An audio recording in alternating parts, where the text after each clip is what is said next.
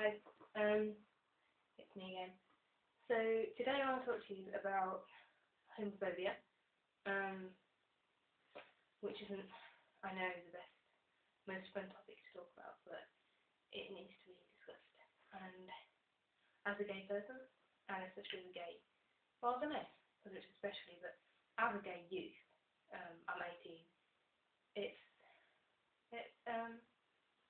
affects me. Like at this age, teenagers, especially teenage girls, but I'm sure a lot of teenage guys as well, we're unsure about quite a lot in the world, and it's we often lack confidence, lack self-esteem, and so to be a victim of homophobia as well as all the usual issues like, do I look okay? Will I get a girlfriend or whatever?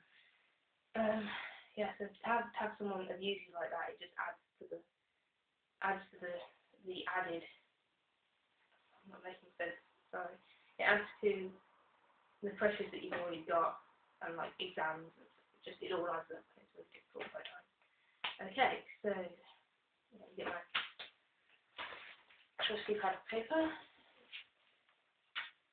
Right. Okay, I'm going to talk about my experiences of homophobia because that's what's relevant to me, and this is a blog about my life. So yeah, I have been a victim of homophobia, which is a sad truth, but I reckon the majority of gay people have been a victim at some point in their life, and it sucks. All you homophobes out there, why? It's like, I'm no different on the inside to you, to straight people. I have feelings, hurts when people, they help the whole sticks and stones break my bones, but what's that saying? Anyway, it's not true. Sticks and stones, yeah, they hurt, and words, they hurt too. So, I've been a victim in several ways, and they all pretty much happened during my early teenage years. When I first started coming out to my school, I didn't like coming out, but coming out to people started finding out, because I told us maybe one person who was like a gossip, and then everybody knew. It was an all-girls school, so we when we had PE, well, I think in obviously mixed schools you change with your own gender anyway. So, but in PE we used to all get changed, and there were like these communal changing rooms to get changed into our sport kit, like before and afterwards.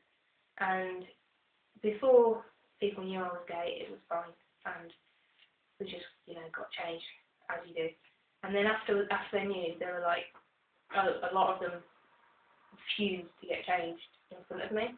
And the changing rooms that we had, there were 3 gyms, and each of them, the changing rooms, there were like 2 rooms to get changed in, and I'd often find myself, pretty much there was like just me in the one room, because depending on what class I was in, I had different classes, but everybody would go into the other room, and if that doesn't make a person feel bad, then that person has got no feelings. It really sucks, because I wasn't looking at them. I wasn't, as a 14, 15-year-old, I wasn't, that's another thing, I wasn't attracted to all girls, and they just assumed that I was. They assumed that I was looking at them getting changed, and to be honest, we only had like 5 minutes, and I was pretty much concentrating on getting myself changed before my next class, and not being late. So that's one experience, which happened many times. And on the theme of everybody, just because I'm a lesbian doesn't mean I fancy every woman. It might sound like come as a surprise to you, but not, a straight woman doesn't fancy every man she meets. So, and then people were often like asking me, once they found out I was gay, they were like, oh well, do you fancy me then? And if I didn't, then they'd get insulted. And if I did, they'd call me sick and disgusting. And it's like, it was like a no-win situation. And if I said, yeah, I think you're attractive, but I don't fancy you, because they can tell me someone's attractive, and that other people would be attracted to them, but you don't fancy them. And then they get insulted by that, or they're like, well, why don't you fancy me? You must not be gay. and I don't know, it's just a bit crap, really. That's fine.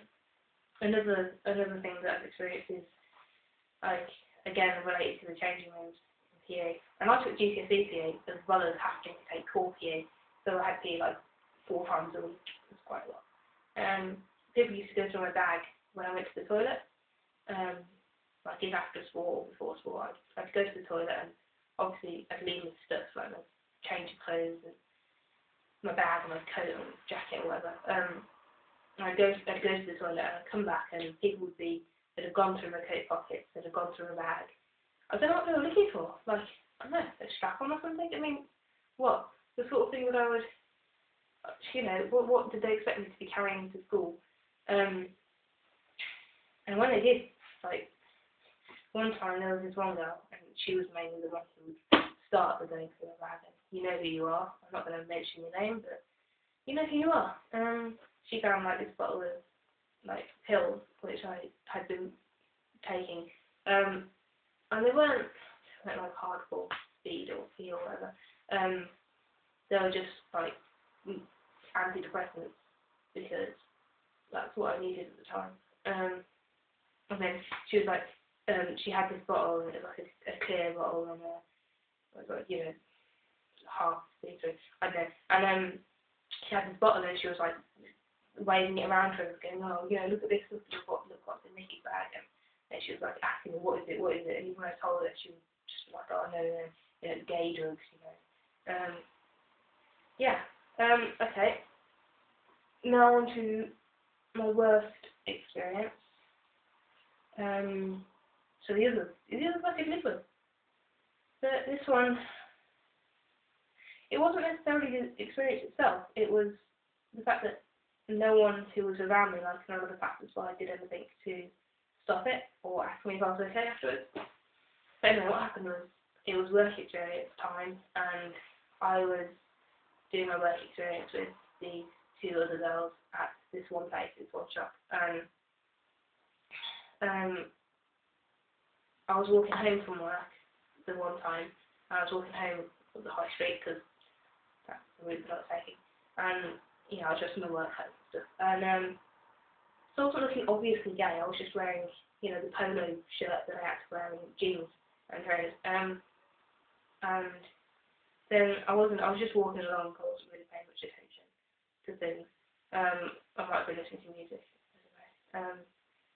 And then all of a sudden, like, I felt something hit my shoulder, and it was like a half full McFlurry, you know, from McDonald's, like that ice cream stuff, and it, like, the lid was off, and it went all over my back and all over my side, and it was like a black shirt, so, and it was white ice cream stuff, and a mess, and it was on the high street, like, all the people around, and yeah, and it was the person who's thrown it was this girl who was doing work experience with her. She was at my school, so obviously she knew I was gay. And then she and her mate they also threw, and this is the thing, her mate I thought she was my friend, you know, she'd been nice to me. And then obviously, this first girl, let's just call her P, P, I had obviously told this other girl that I was gay, and then this other girl had completely changed her mind and did not want to be my friend anymore. So they threw them at McFlurry, and then they threw like paper bags or like, you know, other rubbish from McDonald's at me on the high street, and then I had to walk home like that, all covered in ice cream and crap, and it was like not one passerby asked me if I was okay or said anything about it, and I was 15 at the time, and I was pretty upset about it. Yeah, and I got home and like my mum was there, and she asked me like what had happened and why it was like that and why I was like that. And, yeah. Anyway, I think I'm nearing the 10 minutes, so